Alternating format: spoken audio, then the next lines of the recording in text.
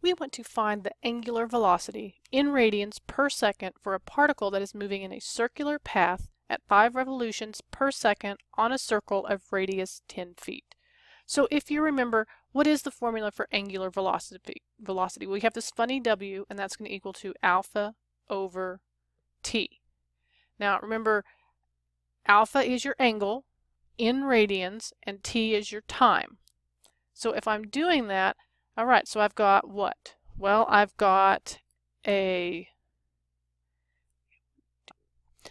we want to find the angular velocity in radians per second for a particle that is moving in a circular path at 5 revolutions per second on a circle of radius 10.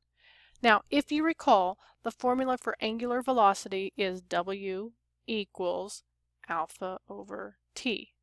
Now, when I've done that, remember, alpha is in radians and t is your time. Well, it's already told us that it's 5 revolutions per second. So I've got 5 revolutions per second.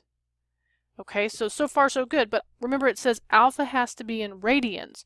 So I need to convert revolutions to radians. So I know that in 1 revolution, so if I go all the way around a circle, it has taken me 2 pi. So now I just solve that, so I'm going to get 10 pi radians per second. Now if 10 pi, that works for some instructors you'll need to actually find a decimal number. So when I multiply 10 times pi, I get 31.416 radians per second.